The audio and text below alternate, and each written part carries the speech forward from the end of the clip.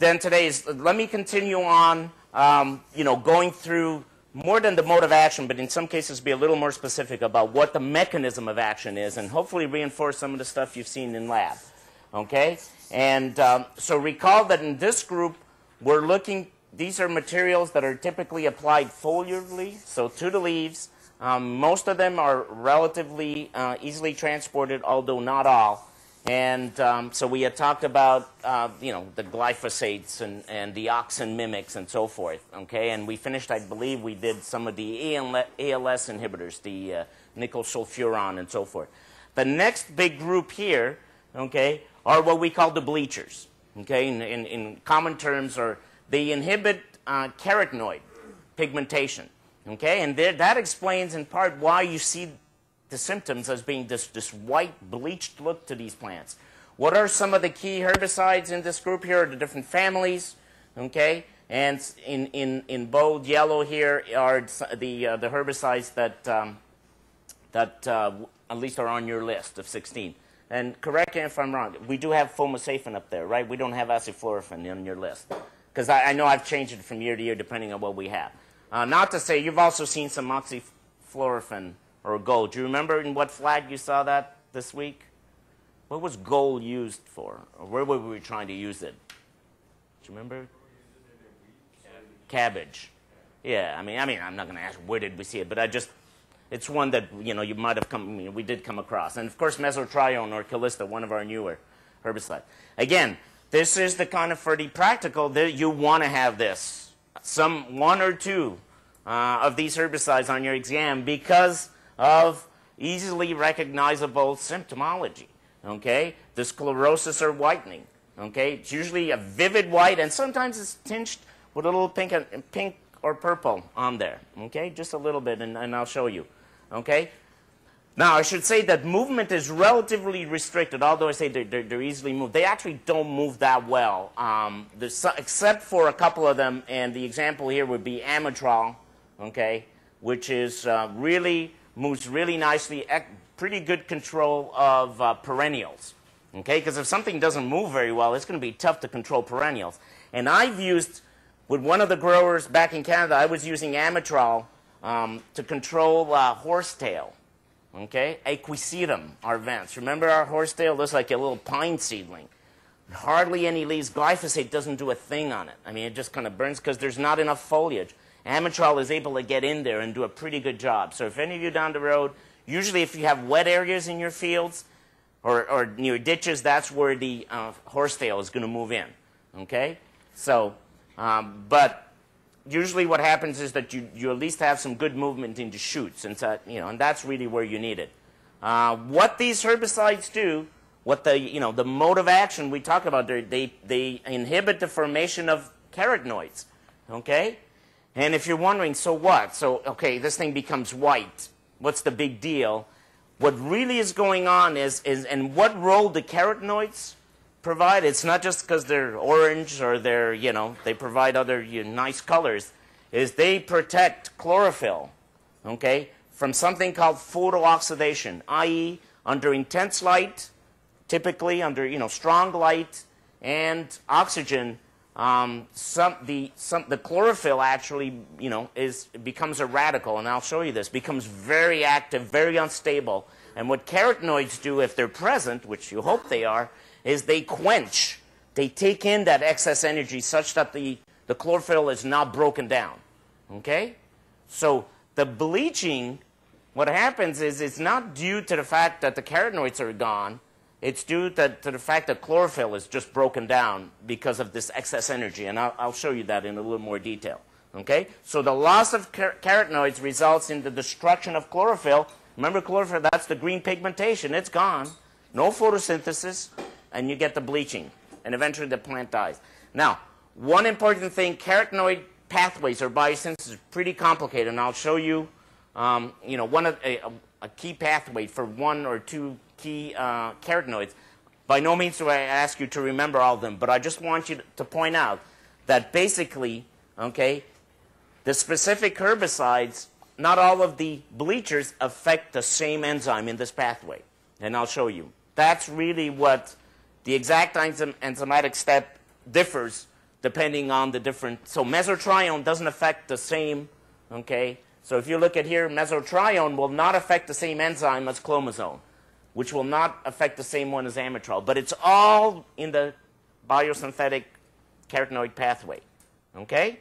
So let me take you through the process of what happens to chlorophyll. And if carotenoids aren't there, what's going to happen, okay?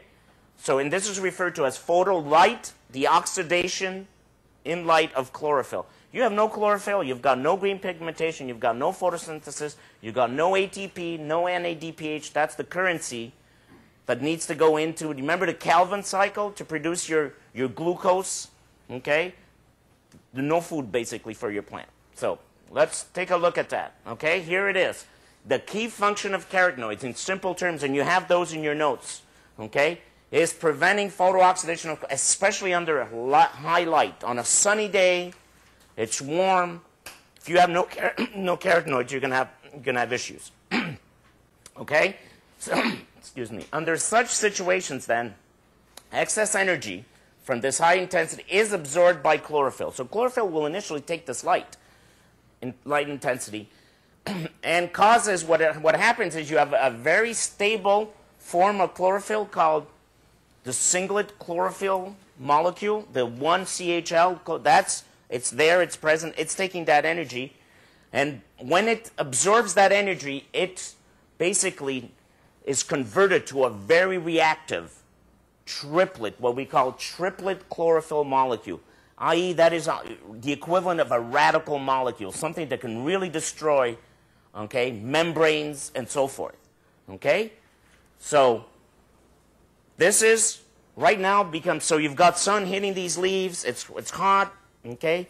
Chlorophyll is converted to a very reactive form. If this chlorophyll triplet is not taken care of, it's going to destroy your membranes. It's dangerous for plants, it's dangerous, okay, for membranes. So normally, though, if we're not using any of these bleaching herbicides, what normally happens is that this excess energy of this very reactive triplet chlorophyll molecule is transferred to carotenoids, and they basically dispose of it or dissipate the energy in a safe way for the plant.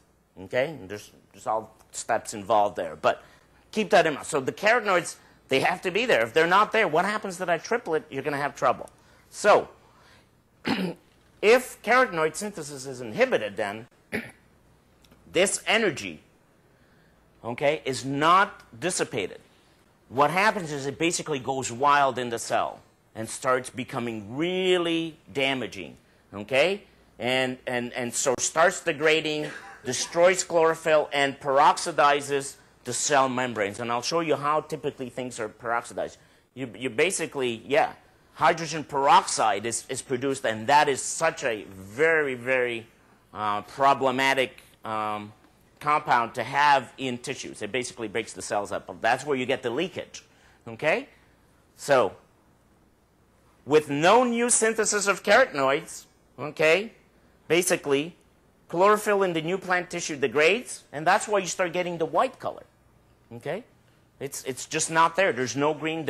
And also, okay, the plant tissues degrade and you lose pigmentation. You get this whitish appearance.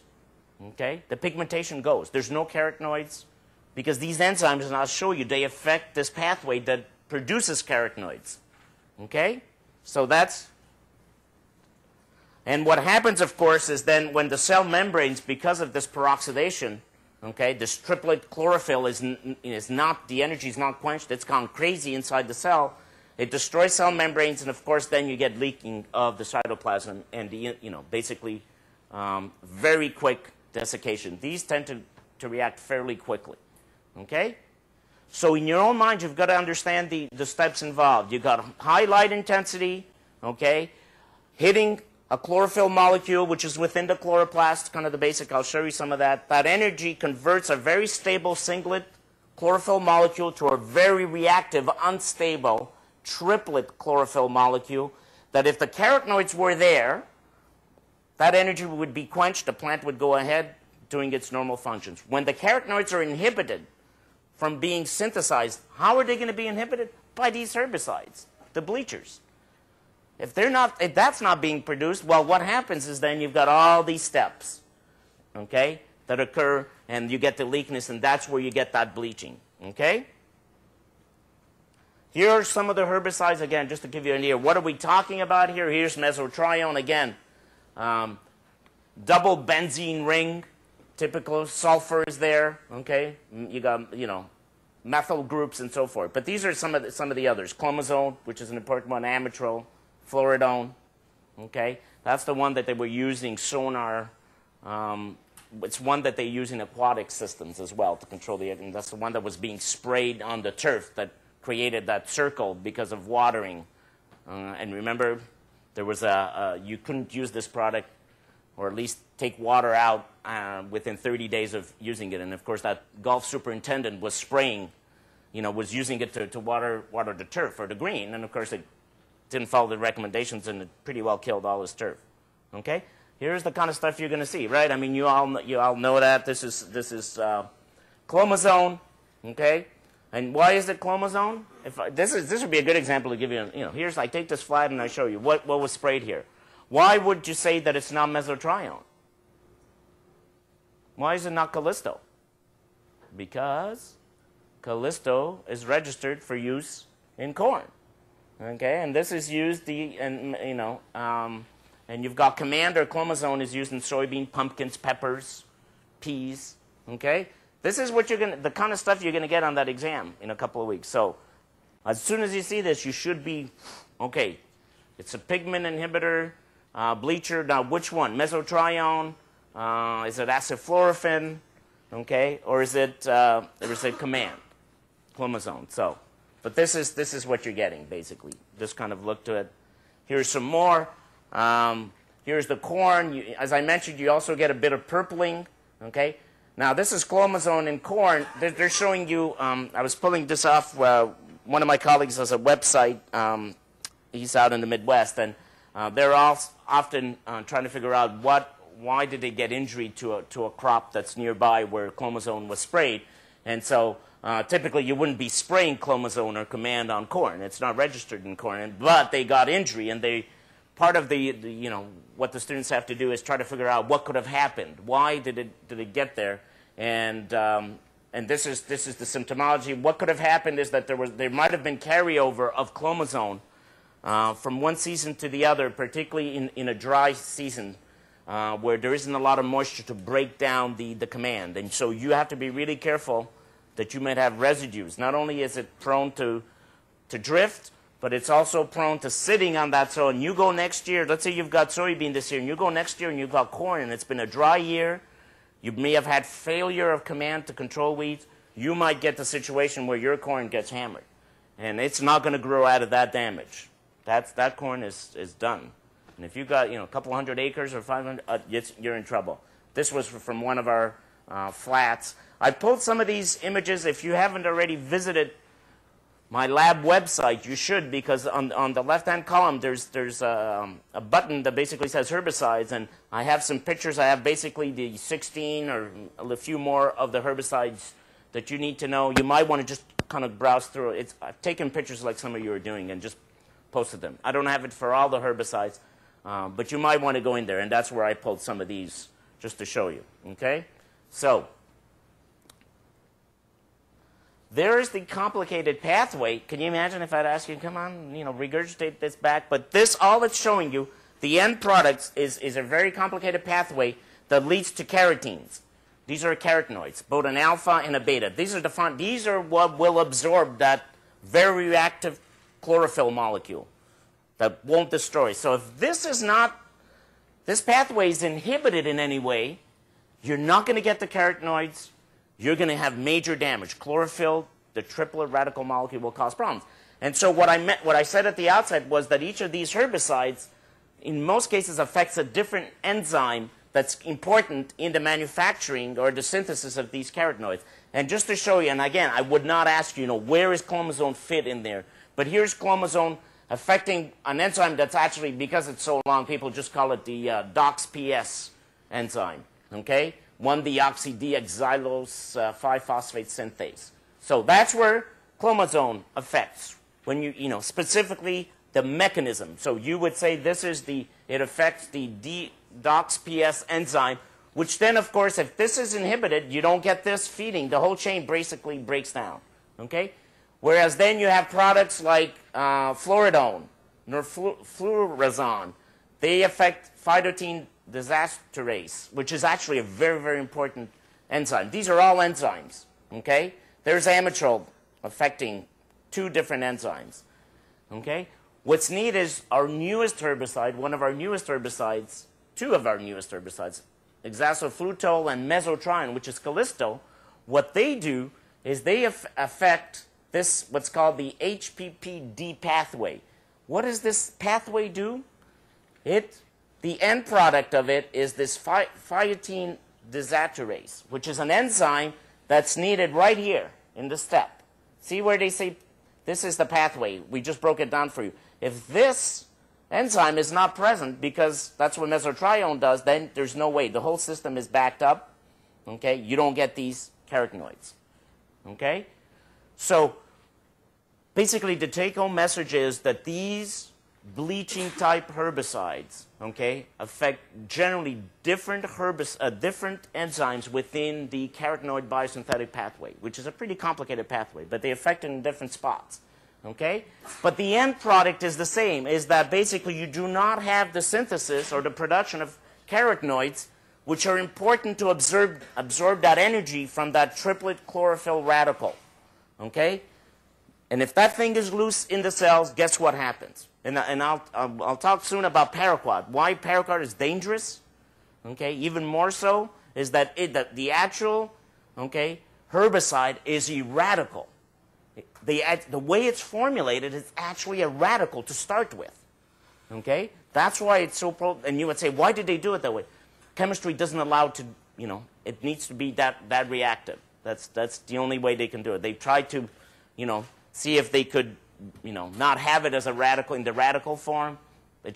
That's the way it is. Okay? That's why it's so, for humans, it's really a problem. For animals, the toxicity is very high.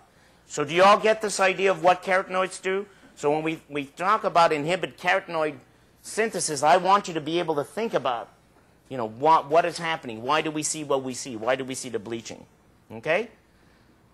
Just a quick reminder. Some of you, I'll say this is happening in the chloroplasts, or I'll say this is in the stroma, and it's kind of like, what is he talking about?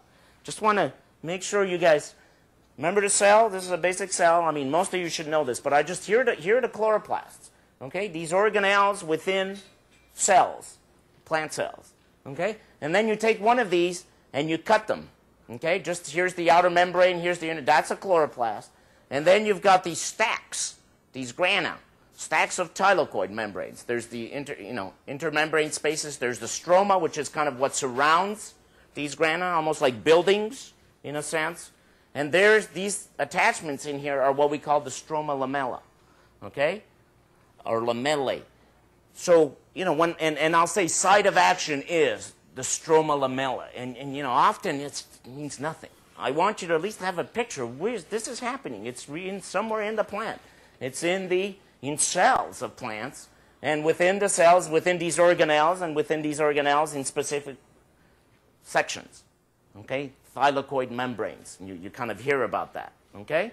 So please keep that in mind. I'm not going to test you name the structures, but often, we get so, there's a lot of information, and we kind of forget the basics of where where this is going on. It's not in space or, okay? It's actually out there. Okay? So you should all be able to tell me, at least in your own words, why we see the bleaching. If on prelim 3 I ask you, can you give me in your own words, take me through the process of when I apply mesotrione, okay, to a corn plant, or I wouldn't say corn plant, to, or a chromosome to a corn plant, okay, what happens? Can you take me through in your own words what is going on? I want you to be able to kind of tell me the kind of things I've talked about, that you get this, formation of this very reactive triplet chlorophyll molecule and so forth, and take me through, without giving me all the steps there, okay? So make sure you're at ease with that. Okay, the next group is, again, one that you definitely want to see on the practical exam, and this is the group, the graminosides. This is what we call the FOPs and the DIMs, okay, which are lipid biosynthesis inhibitors. Okay? If you have no lipids, you're going to have problems. Your membranes are going to have problems. Okay? Outer, inner membranes, plasma membrane, you're going to get leakage. Okay? And so these things, again, selectively control grasses. They're only applied post-emergent. Okay? And the example that we've been using is Cetoxidem. But you've also seen some Fusilade, Fluazafop, or Acclaim. This is that herbicide that I told you controls grasses in wheat in other parts of the country, but it's not registered in New York because we don't seem to have much in terms of annual grass weed pressure in our small grains. Okay? But it's whole grass. Dicloflop methyl is in this group. It's the aroxyphenoxypropionates. The FOPs versus the DIMs, all of these affect, okay, they destroy meristems. The growing, where the plant actively grows, that's where you kind of just pull them and they basically turn brownish. Discoloration and disintegration of grass meristems at or above the nodes on the soil, okay, includes rhizomes. Okay, these things do move. They have good movement. They inhibit an enzyme called acetyl coenzyme A carboxylase, short ACCase. That's why they're called ACCase inhibitors. This group is one of the groups where we've seen the fastest development of herbicide resistance. Within 3 years of use, the other group, ALS inhibitors, acetolactate synthase, which we already talked about, nickel sulfuron, the accents, the halosulfurons, the permits. Those two groups, because of their specificity, it's great. They don't affect, they're not general non-selective herbicides like Roundup, but plants can adapt to them. So site of action, ACCase in the stroma of plastids, chloroplasts, the stroma, okay? Primary mechanism of action is they inhibit biosynthesis of fatty acids, which are, comprise lipids, the building blocks, okay? And again, selectivity for grasses. We're not sure why it is that the grasses are so selectively, what is it about? They're still trying to figure that out. It might be transportation. It might be they just metabolize the herbicide a lot better. Just want to point you to, remember thiocarbamates, okay, EPTC? What do you know about EPTC, its mode of action, or generally? Do you remember Eptam, eradicane? What does it do? It affects what? It affects the shoots more. It does have its primary mode of action, that's EPTC, is mitotic shoot inhibitor. But a secondary mode of action, okay, remember the primary is the one that basically first shuts down an important process in the plant. A secondary one, and that's why I put it here, is that it inhibits another enzyme, acetyl coenzyme A elongase. These are, and I'll show you in a picture what those are. These are enzymes that are important to produce membranes and so forth. And this occurs in what we call the endoplasmic reticulum. I'm not going to ask you to worry too much about that, but I just want you to, because you're going to see it in this figure, you're going to say, wait a minute, I thought you said this is a mitotic inhibitor. Why is it showing up here? At least for EPTC. I'm saying that this is also one of the effects of EPTC, is that it affects also, in a sense, it's an inhibitor of lipids, okay? So here are some of the herbicides. The one that you're familiar with is Cetoxidem, okay? Let's look at the structure. Again, very much, benzene, 6 carbon rings, okay? Double, in this case, for fluazafop, diclofop methyl. We'll talk about this when we talk about selectivity. These were pictures I had taken in previous years in the greenhouse that I pulled off my website, but just to kind of show you, this is what we used to see. Basically the corn, remember the corn, we have the soybeans, corn, I didn't take the alfalfa, but I just wanted to show you, these things were just, you'd pull them out and the corn would just be gone, and the grasses was the same thing. You saw that this week, and they just pulled right off, okay? You see it if by mistake it gets into corn, by drift and so forth, okay? Drift of the herbicide, you didn't want to, you were spraying clomazone, it moved, and that it has a tendency to drift, so that's why people use it pre-emergence or PPI. You'll start getting, again, within corn, and you could actually pull, as the corn is just whirled, you can actually pull it right out. The lower leaves stay in, and you can, and you just pull it out almost like a flower vase. Just think of this. If I just put my hand around it, when it's really kind of basically done its damage, I can pull that right out. And all you have left is these leaves. The growing point just goes, okay, right at the node. So just to disintegrates, basically, the growing point. So this is just to show you the specific mechanism of action. What I want to show you is these are the precursors. You need this acetate pyruvate. You need this enzyme, acetyl coenzyme A. What all this does at the end of the day is produces fatty acids, okay, which are very long, chains that basically lead to the formation of wax, suberin, cutin. Remember, these are all important structures or components of cells and so forth. So although this is complicated, this is the end product. You don't have any of these, you're going to get leakage, you're going to get major, you get death, basically. And so what I'm saying is that the FOPs and the DIMs basically inhibit ACCase, this enzyme. So this pathway is basically shot right there. So you never get this production. You don't get these fatty acids being produced, which means you have no wax, you have no cuticle, okay? So products can come in and go, and your cell content, cytoplasm just leaks. And these plants are gone, okay? Death occurs in the grasses. Does not occur in broadleaf weeds, which is kind of the interesting. Why is that? Again, is it a question of transport? Okay, less sensitivity of this enzyme. That's what folks are looking at. And this is where the carbamothiates, and this is just to give you, this is EPTC.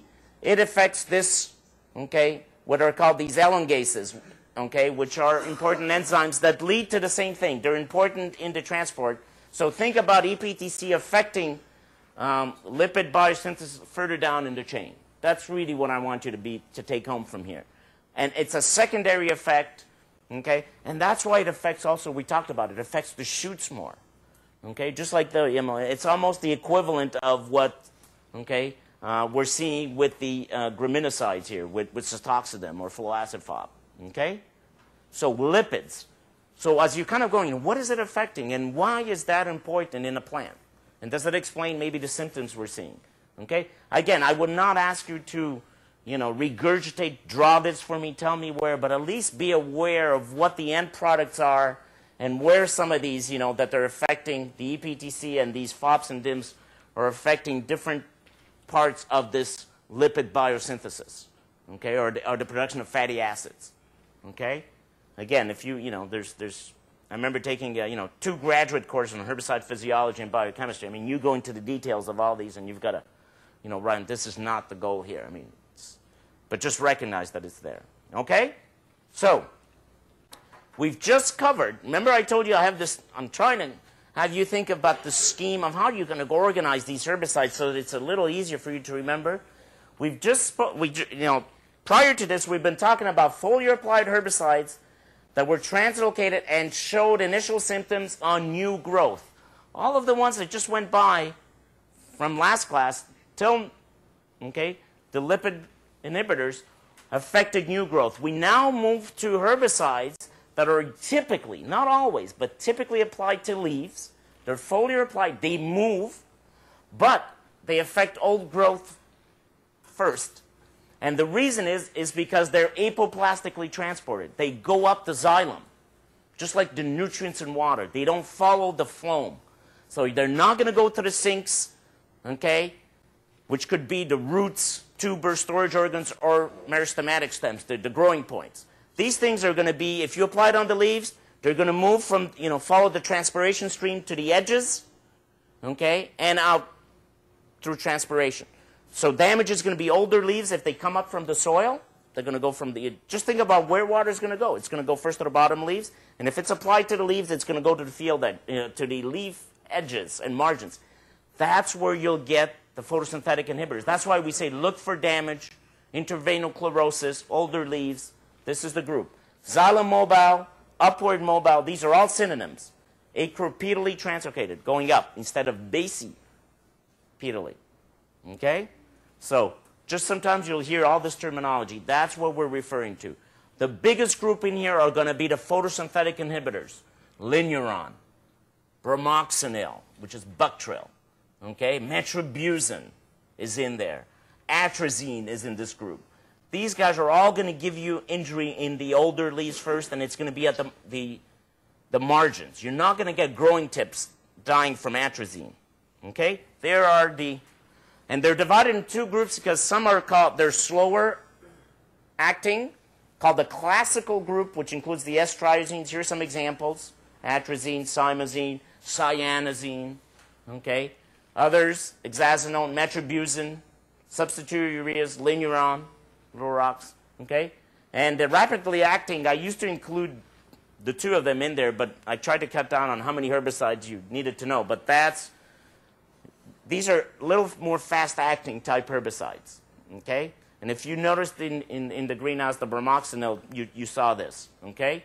Very, very important. This bentazone, I used it for my PhD. It's an important corn, soybean herbicide that's put out by BASF.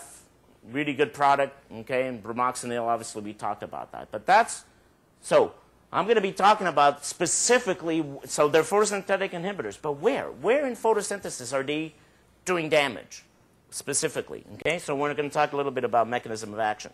Here's the structures of these things. There's atrazine, if you're wondering what it looks like. Okay, so nitrogens, you've got the benzene ring, chlorophyll up there. Look at simazine, very, very similar looking. Okay, I'm trying to remember what the difference is. You've got this CH2 group in there. Okay, so again, just at least be aware of some of these products, at least what they somewhat look like. So what are the features? General features, again, a lot of that is in there.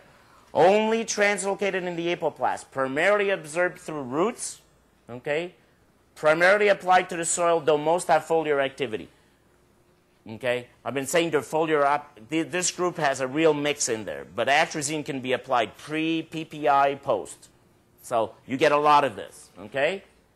Application strategies are primarily PPI or pre, and to a limited extent post. And if they're post, they're early post.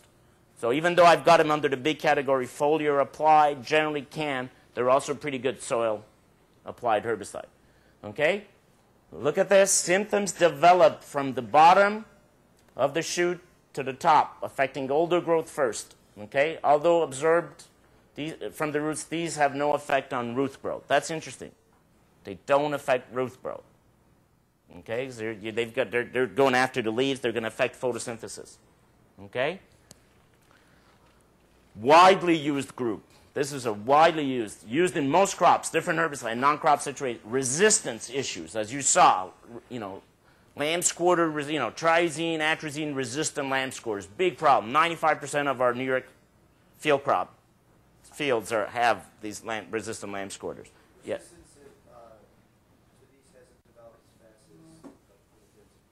Correct. But the first case of resistance was in 1968 that people kind of looked at in the triazines, and it was, I think, to simazine out in the northwest somewhere, common groundsel, okay, Senecio vulgaris. And then it's just exploded. Lamb squirters, pigweed, but not as fast, you're right, it did. But now it's got a lot of resistance issues, okay? However, many of these have been used for a long time, right? So that explains it too. Movement in soil is low to moderate, but varies with compound. So again, it's very variable. I tried to generalize and summarize it for you, but sometimes it's hard. What's nice about it is that most of these herbicides have relatively low mammalian toxicity. They're relatively safe. And again, I'll use the word in brackets. But then again, you heard the issues with atrazine impacting, frogs, and the fact that some of them were hermaphroditic and had both sexes, and is that an issue? It's still out there. But given how widely used atrazine is the top 5 herbicide used in the world. Okay, before glyphosate kind of took over, it was the number 1 herbicide, and number 1 in corn. Okay, these are some of the symptoms. Remember, we talk about intervenal chlorosis. This is a good example. Do you see the veins, how they're still green? Between the veins, you get this chlorosis. Over time, if we go back, that was, they sprayed in soybean. This is by mistake or drift, okay?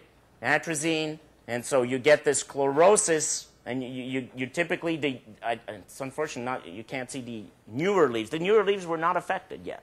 It starts with the older leaves, and you get this, basically you see the veins here, the skeleton of the veins, and then in between the veins, interveinal, you start getting chlorosis, necrosis. This is chlorosis, necrosis starts turning brown, the plant goes. Okay? So I thought this was an interesting, again, from my colleague out in the Midwest, where basically you have injury from atrazine carryover or metribuzin, and what had happened was carryover of atrazine or high rates of metribuzins. Both of these herbicides, this is not something I'm going to ask you to remember, but you should be aware of that they're very sensitive to pH. Okay? And high pH, if you have high pH soil, it tends to make these herbicides more available. Okay? And so likely to cause injury. Okay? They can be held on, but then make it available. And eroded nose, these kinds of things here, right? If you go and plant in there, that's where you're likely to see injury. So if you've got corn one year and you know pH, you have pH issues of your soil, and you had applied atrazine, and now you're following with you know, something like soybean, you might run, and this is what they had. They had the corn the previous year. You could see the corn. They were rotating from, you know, they had beans here, and then they had corn here, and the following year they were seeing these areas. There was nothing. And that was, they looked at that, and it was atrazine. They did some bioassays, and it was atrazine carryover because of high pH. They were in the 7.1, I think, pH. So, okay? Just a little more information, more practically, what are some of these things that can happen. I just want you to be aware, and just showing you the cell again in terms of this is, you know, photosynthesis. A lot of this happens in this important structure. In a very diagrammatic way, I want you to remember photosynthesis, simple terms, what happens. And now I'll talk to you about what specifically do these herbicides, what does atrazine do? Where does it come in? Do you guys remember basic photosynthesis? Okay? You may not have the exact figure here, but I have another of the figures. But just kind of, you got energy, you got photosystem 2. Remember the, you know, photosystems where basically the energy is taken in. And what I'm showing here is that the energy here basically takes up, this is the energy, powers this pump, okay, up to this area, and as this then comes down, the energy is released. This is the equivalent of the electron transport chain. As it's released, that energy, okay, that's coming from solar energy is converted into ATP, which is the currency of the plant, okay? And basically, then you have photosystem 2, another component, a reaction center within the chloroplast, that again, energy hits it, okay? And again, goes up this electron transport chain, and when the electrons are losing their energy, go down the pipe, NADPH, you get, you know, NADP plus converted to NADPH. What are these things? What's ATP and NADPH? What are they used for? They're used for energy in where? The Calvin cycle, the dark reaction. Remember you used to have the light reaction, the dark reaction? This is what powers then, you get glucose and you get, you know, carbohydrates and so forth. This is where the energy comes from for growth, for biomass production, okay? And I may have a couple of other ways of showing it. Here's just go up one step, okay? So you've got energy. This is increasing energy level. Again, light, okay? Hits photosystem 2, the reaction center, okay? And do you know what this is called when you have water that's being split into photons and electrons? Hydrolysis, but there's a name, something reaction, starts with an H. The Hill reaction, do you guys remember the Hill reaction from way back? Well, it's basically the splitting of water to get electrons that then are basically pumped up to an electron acceptor. And I'll show you why that's going to be important. So that energy and then the electron transport chain, okay, you get so light hits this, breaks water, splits water. The electrons are taken up, okay, they're in an excited state. Remember that? They're in an excited state. They go to these electron acceptors, okay, within plants, the chloroplast, and then as the energy goes down, okay, as the electrons go down, energy is released, and that energy is used to produce ATP, which is then taken as part of the carbon fixation the Calvin cycle, to fix carbon. Take CO2, okay, and that energy, ATP, NADPH, and this is the same for photosystem 1. Light hits it, electrons are excited state. As that comes down, you get the fixing of NADPH. And that goes to the Calvin cycle. Okay? So this is the light reaction. You're going to see in a sec that these photosynthetic inhibitors very often will affect this guy here. What they're going to do is that these enzymes, or these herbicides, are going to bind, competitively displace an acceptor protein here, called the D1 protein, in this, okay, part of the cell structure, and basically will not allow the electrons to come down, and basically the whole transport chain shuts down, okay, and that's going to cause basically no food is being produced. And this is just a colleague of mine sent me this. He said, "Oh, this is how I'm showing the students the Hill reaction." And so light hitting it, water split, and then you get the protons and electrons, okay? I just thought, why is he doing this? So just want to show you. There's, in simple terms, the Calvin cycle, okay?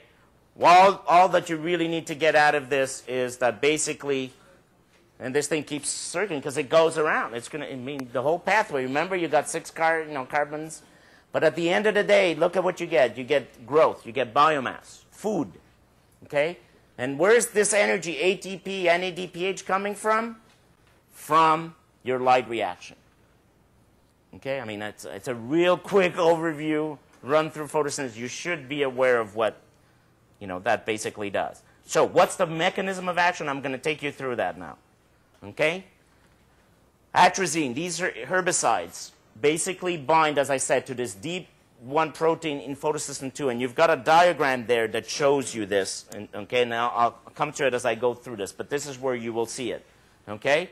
So they block the electron acceptor. So electrons are excited. They go up to this electron acceptor. Well, the herbicide, atrazine, blocks it. It basically outcompetes it, gets in the way. Okay? So these electrons are not transported. Leads to photodestruction of chlorophyll as no electrons move through the electron transport chain. You've heard about photodestruction. Under light energy, chlorophyll is broken down. That's why you start getting intraveinochlorosis. Chlorophyll starts going slowly. Okay? It takes a little while for the atrazine. Carotenoids are also destroyed. What do you know about carotenoids? How important are they? Well, geez, you got a lot of light, high intensity, you got triplet chlorophyll radicals going around, no carotenoids, the plant is going to be toast fairly soon. The unquenched energy from carotenoids is transferred to, from this triplet chlorophyll to oxygen.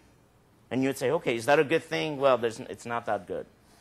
And it forms, singlet oxygen, which is another form of, it's another form of what we call radicals, very destructive molecules in cells, which destroy the membranes. I mean, very similar to what you'll see for paraquat, very, very similar to the lipid biosynthesis. So these guys do a lot of this. Cells are being attacked and broken down. And so you get, even in these guys, you get lipid peroxidation over time. Okay? Just want to show you, and can you confirm that you do have that in your notes, or at least should be somewhere?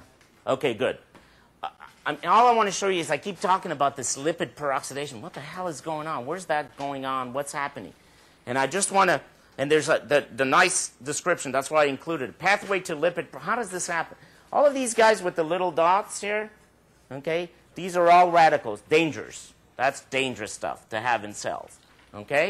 And so LH is basically a lipid. And lipids, they're made up of fatty acids. They could be very long chain, 23 carbon long, 25 carbon, things like linoleic acids. So what happens is you've got what we call an initiation, factor. It could be the hydroxyl radical, any of these, singlet oxygen that I just talked about, the triplet chlorophyll. These are the dangers. What do? They seek out in the cell, wherever the membranes are. They basically attack the membranes, the fatty acids that are going to be the constituents of your lipids. They're going to be basically making up your membranes. They attack them. I mean, it's like, you've heard people, radicals, you need antioxidants. Where do you think they tell you take antioxidants? They're good. In some cases, you got very destructive molecules, even in our own bodies. Well, what happens is you get this radical initiating a really cascading deleterious pathway for these lipids, okay? And so reaction of a lipid with an unstable initiation factor, which we talked about, could include all of these, which we, where did we get this? You've heard about triple chlorophyll. What happens if you have no carotenoids, okay? So what happens is then this lipid radical, okay, reacts with oxygen, step 2, forms this peroxidized lipid radical. So it's another form, still very problematic. You can imagine doing work like this if you're a chemist. This is like, you have to really get into this stuff, okay? And what it does is it attacks a healthy lipid, okay? LH is and it destroys it and also, creates this lipid radical which feeds the system, okay? But eventually you get this LOH, lipid peroxide, which basically then destroys the long chains of fatty acids into little segments, okay, much shorter chained carbon compounds that are useless. I mean, they're useless to the plant. They're not the constituents of lipids. They can't. Usually you need long chained fatty acids, okay? So just, I mean, again, I'm not going to ask you to take you through these tests, but just recognize what's happening is these radicals are attacking the healthy lipids, fatty acids, breaking them up, okay, into constituents that can't serve the plant very well. They don't. They're just, it's a waste of energy for the plant, and these guys feed on itself, and it just keeps going around and around, okay? The question is, where did these guys come from? Where did they come from? Where did we get the triplet chlorophyll? How did we get, sunlight, and what was missing? The carotenoids weren't around, or the chlorophyll, the electron transport chain. There's energy. It's like you guys heating up. I put you in 100-degree weather. I give you no water, and I just let you go there. Over time, that energy is going to overwhelm you. It's going to overwhelm you. That's what happens. So what the carotenoids are is basically me giving you some water or putting some air conditioning in to quench, to take away that heat from you, so that you could kind of the rest of your you can breathe, you can relax. And that's what this. Think about when that happens, when you overheat and the whole system just you start shutting down. Okay. They're all anion radicals. They're just pulling the right. hydrogens off the bond. Right. Exactly. In this case, but you'll see that for the radical for paraquat, it's actually a cation, I should say. Sorry, a cation. That's in fact what it is. So whenever we talk about lipid peroxidation in some of these herbicides, we've heard it already with the lipid biosynthetic inhibitors, the ACCases. We've just seen it here, okay, with some of the photosynthetic inhibitors, and we'll see it with paraquat. So this is a common theme here, that things over time. Now, some of them, paraquat goes through it right away. You don't even have to go through, you go through these steps first shot. Okay, that's why it's contact herbicide. Others takes a little time. That's why atrazine, you won't see damage for about, probably, 5-6 days, and you won't have death for about 2 weeks. Okay, it's just a slower process. It doesn't happen right away. Okay, that's what the figure that you have in your notes. Okay, this is called the light harvesting center. The information is here. It's actually nice to have it there. Energy comes in, hits this photosystem.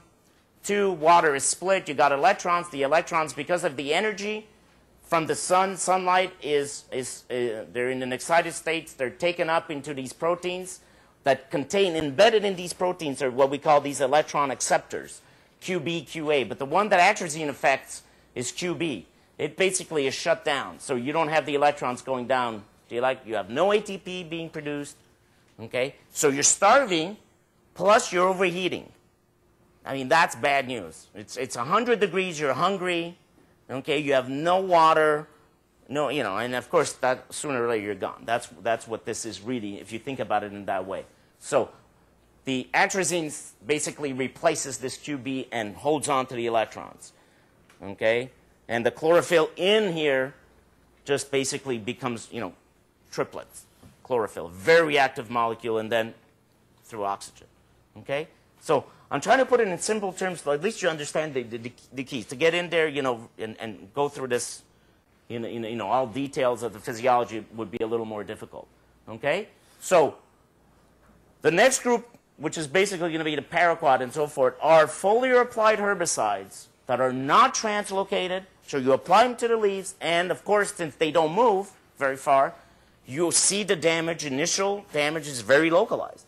So with these herbicides, if you don't have good coverage, you're going to be in trouble. You're not going to get the control you want. You also don't want to use these herbicides if you're trying to control creeping perennials with deep rhizomes, creeping roots, tubers, because these guys are not going anywhere. Okay? They're mostly contact or limited movement herbicides.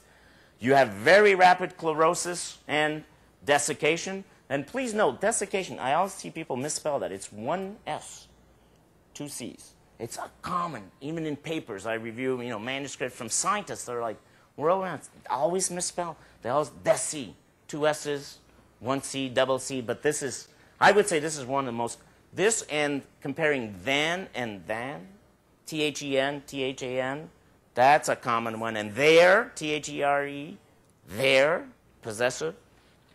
When you review manuscripts, you do a lot of it, but this is one. Just keep that in mind. Just like perennial, P-E-R-E-N-N-I-A-L, not two R's. A lot of you spell it still perennial with two R's. It's, okay? Site of action is the plasma in the membranes. Okay? So this paraquat is a good example. It goes right there. What are some of the examples? Okay? The biperidilliums, the photosystem, paraquat, diquat, okay, in this group. Diphenyl ethers, aceflorphin. So these guys don't go very far, but boy, you see damage within, hours for paraquat, a day or two for aceflorphin, and glufosinate, okay? And I'll talk a little bit about that, Liberty, which affects this enzyme that also kind of shuts down, very non-selective, okay? Some of the key traits of these herbicides, this group, very rapid kill from disruption of cell membranes, severe damage hours after application. So this is the group you've got to be careful about. Not translocated, contact action, any new growth will be normal. And that's why when you apply, if on the exam, practical, we show you, a plant that, you're starting to see regrowth. We say we sprayed this, 7 days ago, parts of the plant are falling apart. And then you're seeing regrowth, it's probably something like paraquat because it only kills whatever it comes into contact with. Okay? Penetration to cytoplasm inhibiting photosystem 1 and this enzyme, Protox, and glutamine synthase. This is for glufosinate, okay? And Protox is for blazer, just to give you some information. Membrane lipids are cut, okay? And then the process generate more free radicals. This is what you're getting. Accelerated injury, okay? So all of these generally cause some quick action. That's why we wanted to show you the glufosinate and the glyphosate, the Roundup and the Liberty, and we said typically you will see one way that you could tell if they've, because they're both non-selective, right? They would kill everything unless you've got Roundup Ready crops or Liberty Link.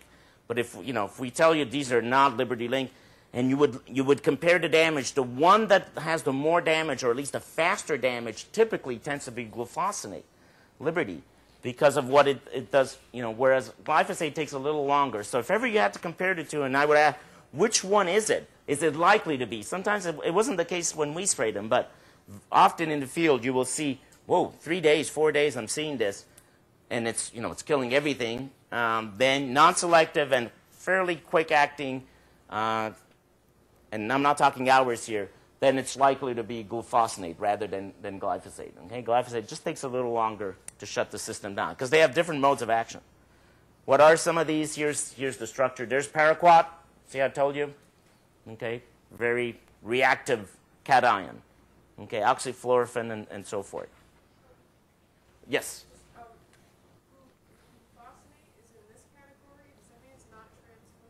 I've got it. I've also got it. It doesn't. It's not translocated as well.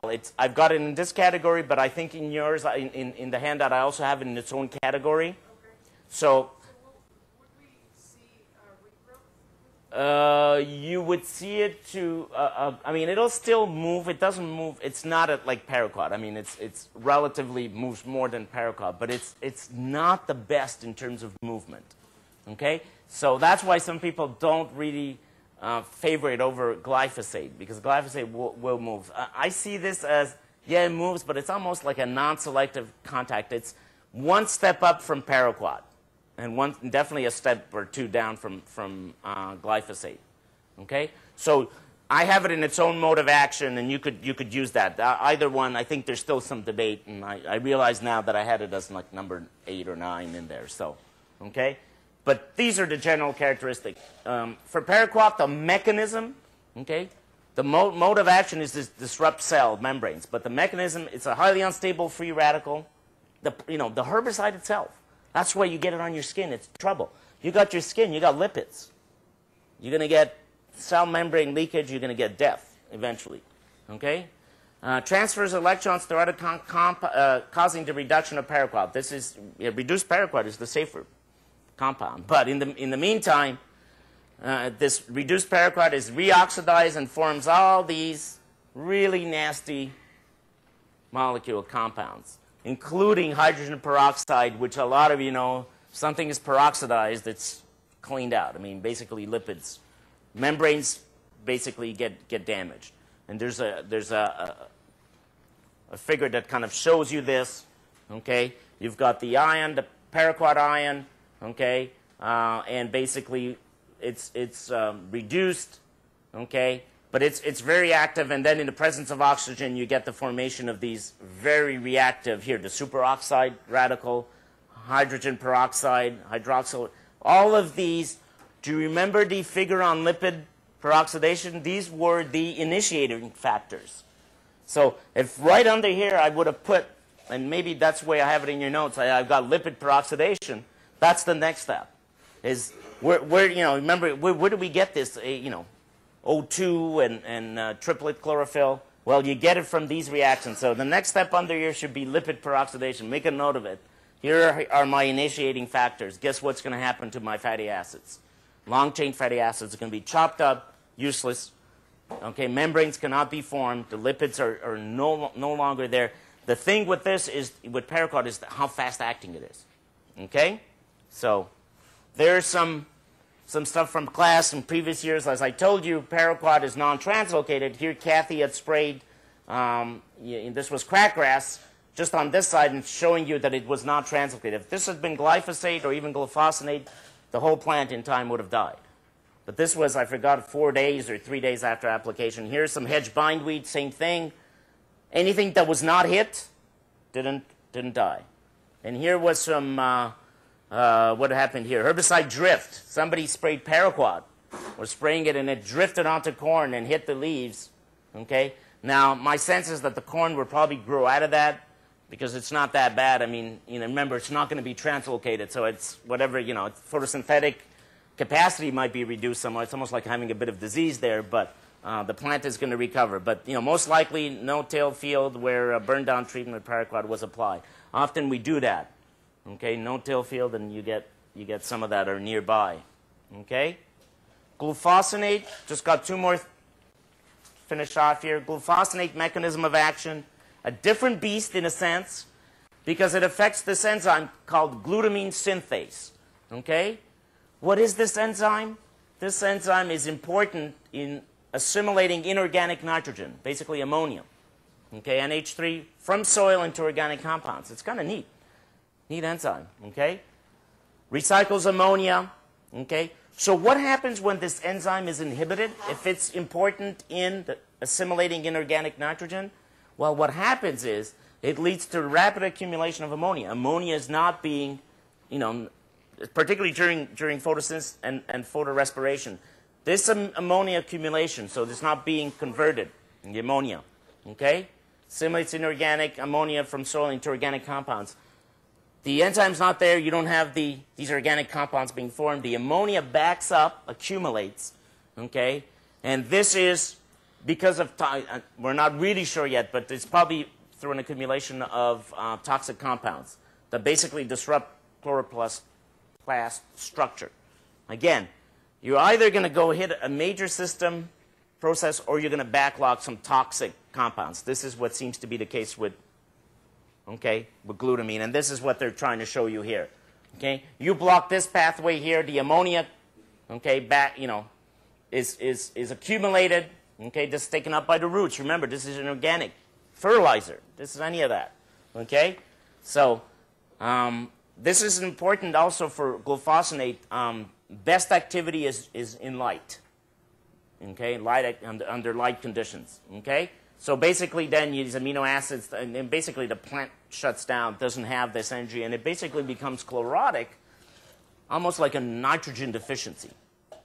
And that's how I kind of look at it. I was kind of, yeah, geez, glufosinate almost looks like that's one that's tough to differentiate from nitrogen because it's also a non-selective herbicide. This enzyme is in all plants, except for Liberty Link, transgenic crops, okay? The enzyme, they've got an enzyme there that is basically tolerant, okay? It's not as affected by the enzyme, okay? There's glufosinate, that kind of chlorotic look. This is in wheat, corn, okay? It's yellowing. You could almost see it. You could argue, geez, it's starting to look like it's missing nitrogen or some important compound. And then over time, though, it basically just goes necrotic and just crumbles in your hands, okay? So Liberty Link, that's what it's doing. And I'll just finish with the soil-applied herbicides to show you. These are the mitotic inhibitors, okay? These are the PROWs, very important group, okay? Treflan, they affect mitosis because they don't allow the microtubules to be formed. And I'll just show you in graphic, in a diagram. EPTC, we talked about it as being also secondary impact is lipids not being formed, but it also inhibits the emerging shoots. We know that. And metallochlor affects both root and shoots, okay?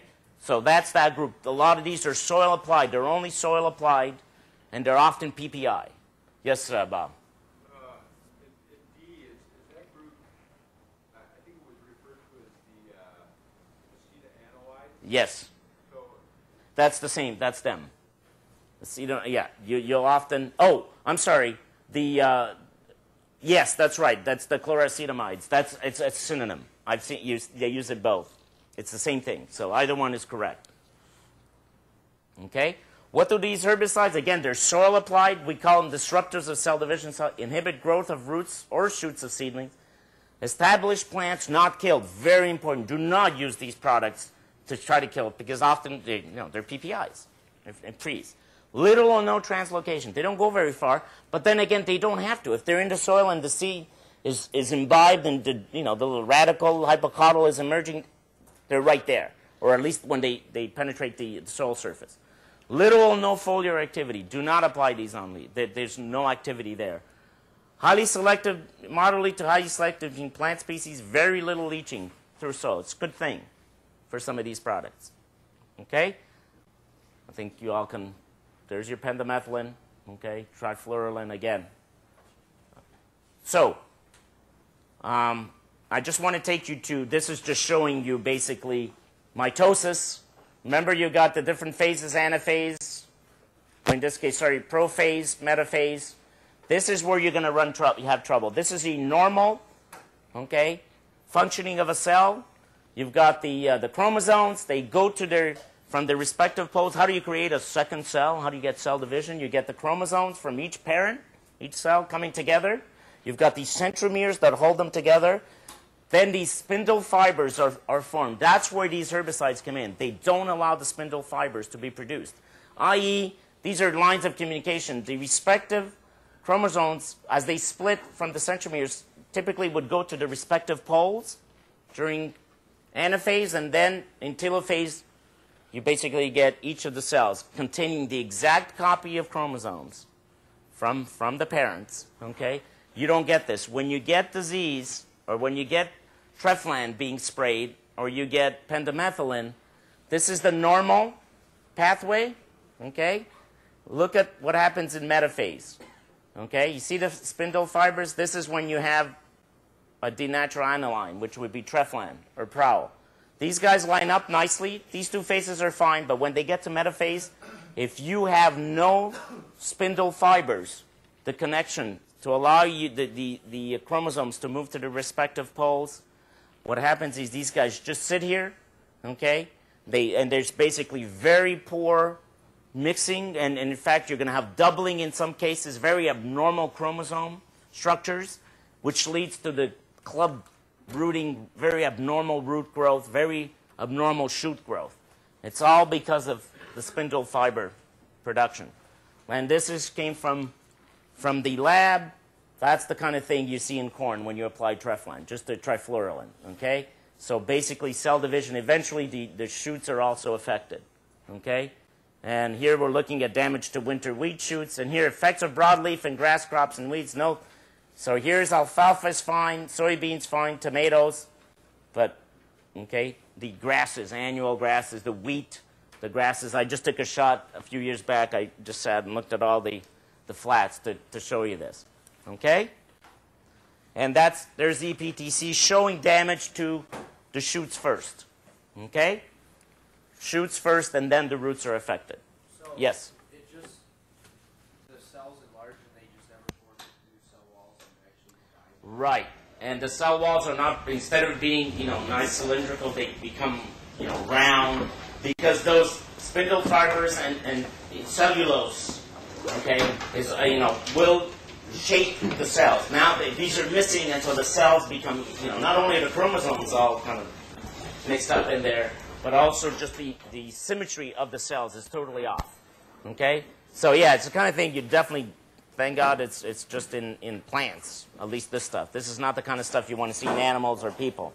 Okay? So